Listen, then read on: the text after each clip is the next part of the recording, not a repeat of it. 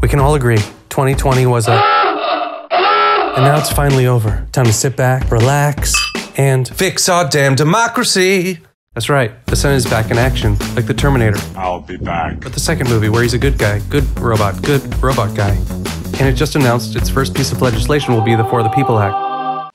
If passed, it would be the most comprehensive anti-corruption reform since Watergate. You know Watergate. The scandal so bad it's the whole reason we say gate after scandals. The Grandpa to Bananagate, Garglegate, Picklegate, Pizzagate, Sharpiegate, Russiagate, Troopergate, and all the other gates. The For the People Act is a motherload of a package that'll make government work fairly.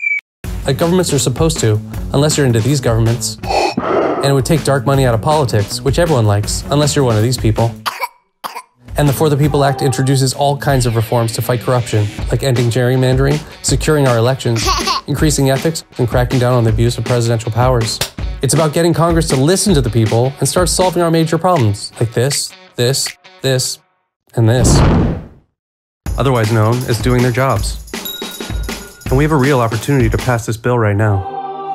All these organizations dig it, and 67% of Americans across party lines say they support it. Yeah! Almost everyone likes it. It's the Tom Hanks of bills. Thank you. Because it will strengthen democracy for all Americans. Donkeys, elephants, donkeyfants, elekies, independents, and whatever animal represents libertarians, lizardtarian. So we all need to flood our members of Congress with calls and email messages. You've got mail. Nice messages, not this. Tell them you want the For the People Act passed and on the president's desk ASAP, because the only thing that's going to stop America from going back to this is all of us.